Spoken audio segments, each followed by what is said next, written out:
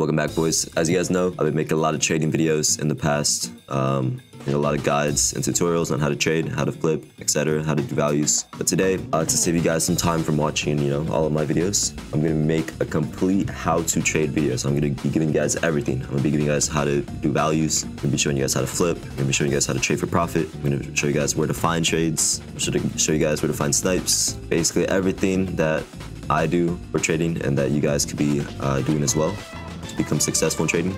And yeah, so if there's already a part of the video that you're already pretty confident in, say you're pretty confident in knowing values, then feel free to skip. I'll already recommend watching the whole video because there's probably gonna be something that'll help you in trading and make a bunch of profit. So yeah, let's get right into it. So first thing I want to talk about is values.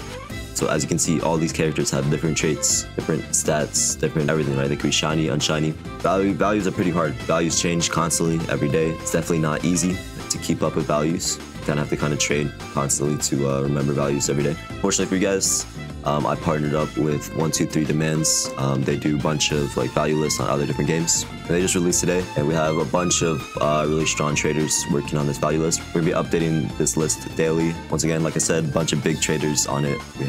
We have people from the Citadel value list working on it as well, like the owners of this value list, and a bunch of top 100 traders and animated vendors, all working on this website. So if you guys ever need help with values, as you guys can see, we can look at Gojo. We see he has 4.3 mil gem value, 5.4k reroll value. Unfortunately though, right now there's no chart to really look at. I'm pretty sure they're going to be updating that very soon and adding it in. They also have a trading calculator. So say I'm offering a Shadow Dragon and someone offers me, let's say, Demon King, shiny, and then a Gojo. You can kind of see if this is a W trade or not. And as you can see with this calculator, it shows us we are making gem value off of this trade if they don't have any trades. And yeah, they just came out. They're gonna be making it a lot better in the future, but this is good for values. Another place you can look for values is wrap charts. So look at Shadow Dragon. So this is how I use wrap charts to my advantage. So the last month, this is for just to see the value growth over time. So as you can see, Shadow Dragon is slowly starting to rise. So this is good for investments. If you're planning to invest, you definitely use last month. If you're using investments, we can also look at Gojo. As you can see, he rose a lot, and then he's starting to slow down and then starting to rise again. Then say you're investing into Sun Jin-woo, you can see that, oh, he's dropping. So last month is definitely a good place to look at your investments or just to see where characters' direction are heading. For the current value, I like to look at last day or last week to see where people are buying. So I look at the last day and see people are buying around 840, 830, 850k. I know that people are willing to spend 850k on Sun Jin-woo, so I'm gonna be looking to buy a Sun Jin-woo at under around 800k. So when I do sell, I'll make around 50k profit.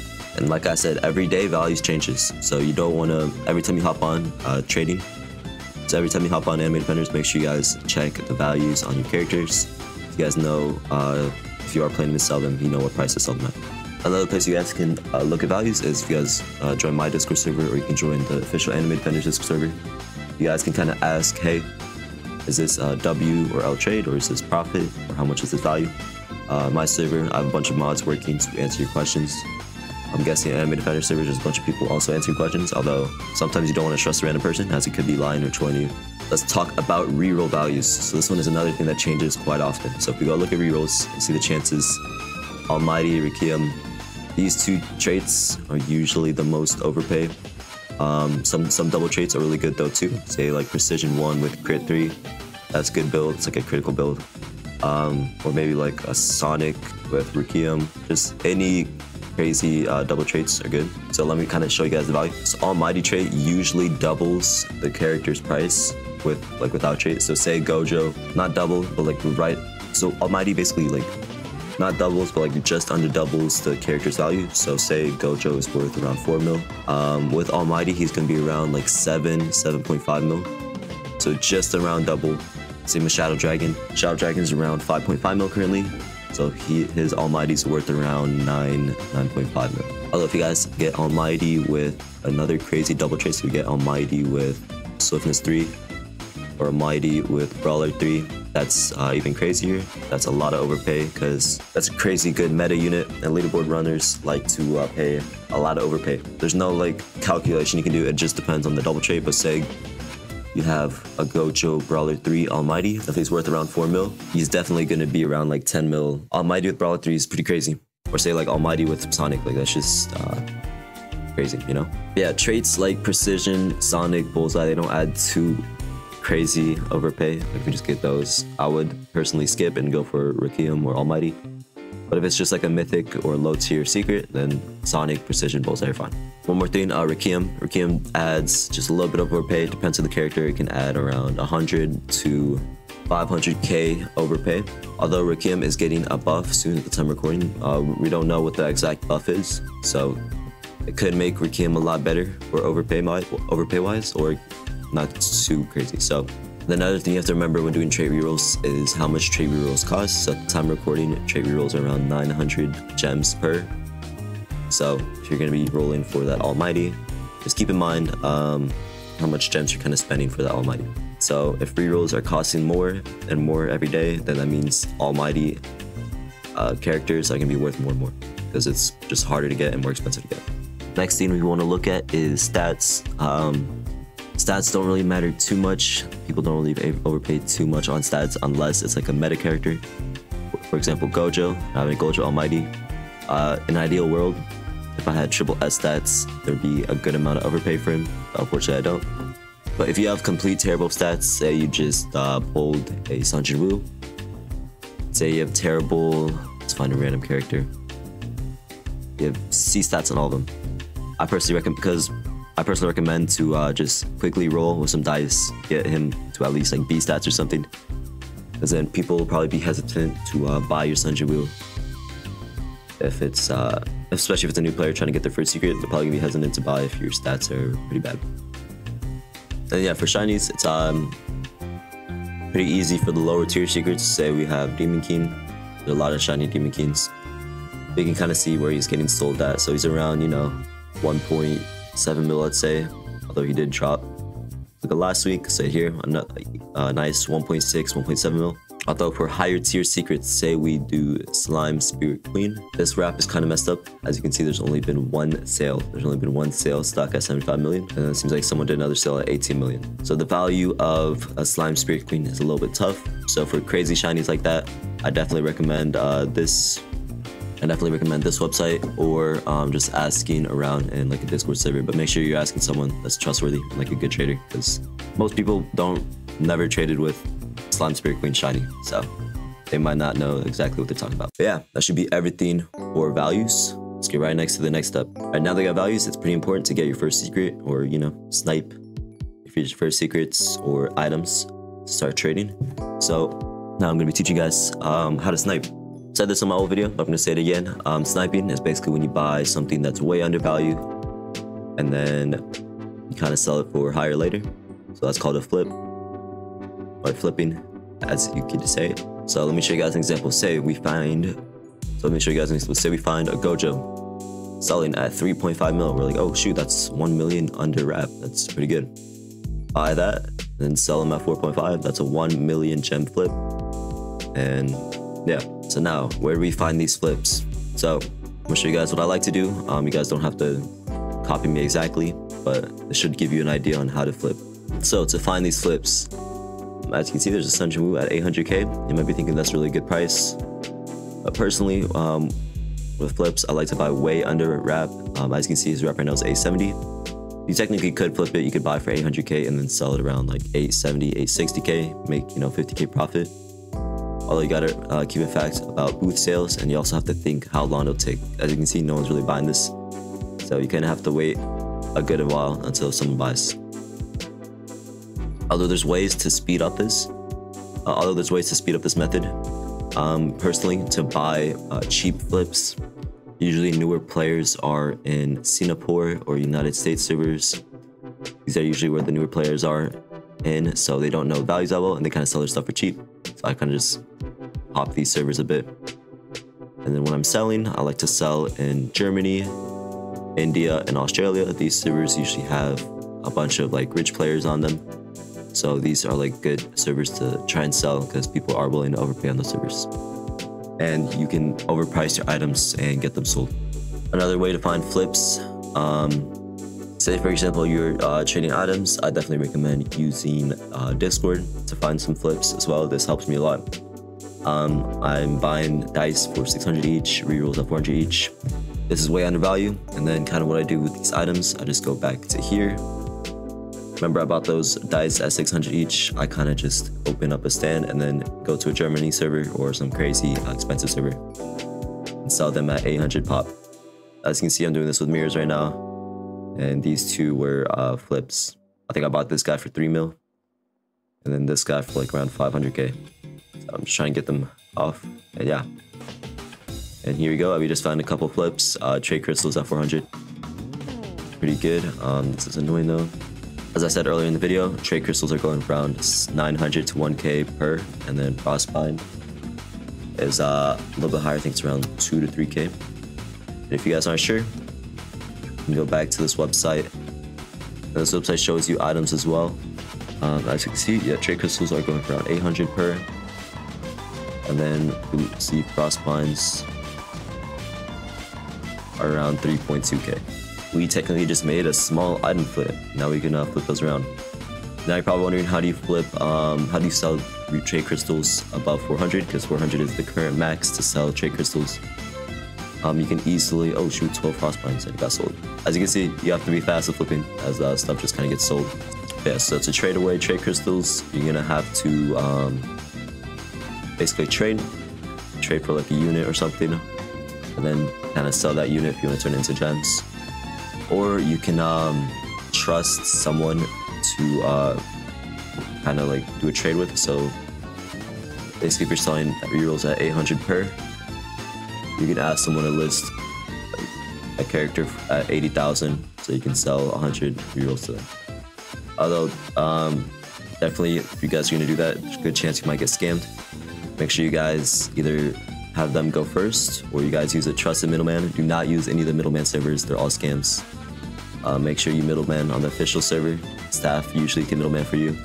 You guys can also ask me to middleman if I'm on ever, but if I have too many requests, I might not get back to you guys.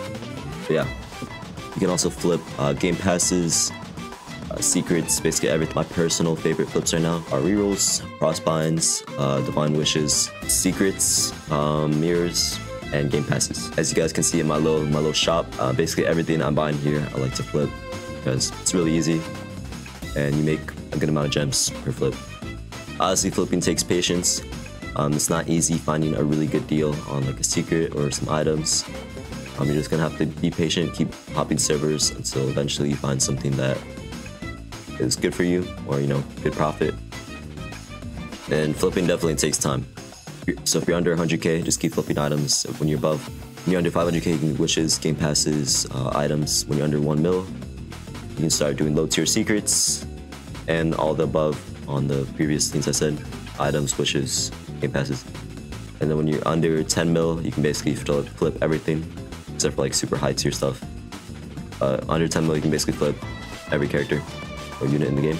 So next thing we're getting into is trading. Trading is definitely similar to flipping, has similar aspects, although you're not kind of server hopping. You could server hop and then type in chat saying, hey, trading this, you know. But my favorite place to find trades, definitely Discord. Just you know, go to your trade advertisement, have your little shop ready to be copy and pasted, click send, and then boom. Now I kind of tell people what units I have, and then you know the secrets and everything. And people like usually just DM you if they're ever interested.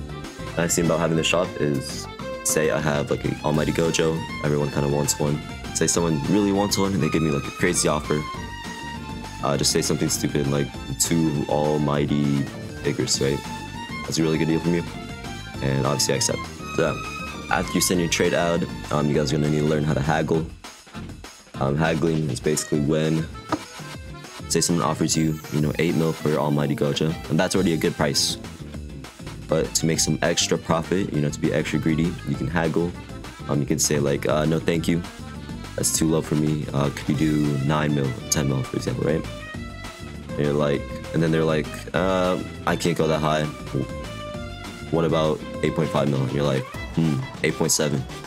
They're like, all right, fine. So just like that, just adding a couple messages, you just made extra 700k off of your trade. You don't want to haggle all the time. You know, sometimes you just have to read the room. You have to just kind of see what type of person they are. And like I showed you guys again, if you guys use 1, 2, 3 demands, they have a trading calculator. You can kind of see. It doesn't have trade prices, which is kind of impossible to make on a value list, but this will definitely help you out. You can do the math yourself. So if you have like a regular shadow dragon, let's say we have a regular shadow dragon trading for a bunch of legion captains. Does that make sense, right? You can kind of do the math. Just all right, Almighty, it's gonna be double his price. Not double. So Almighty's gonna be, you know, around double his price, but just under. So it's probably gonna be around 9.5 mil.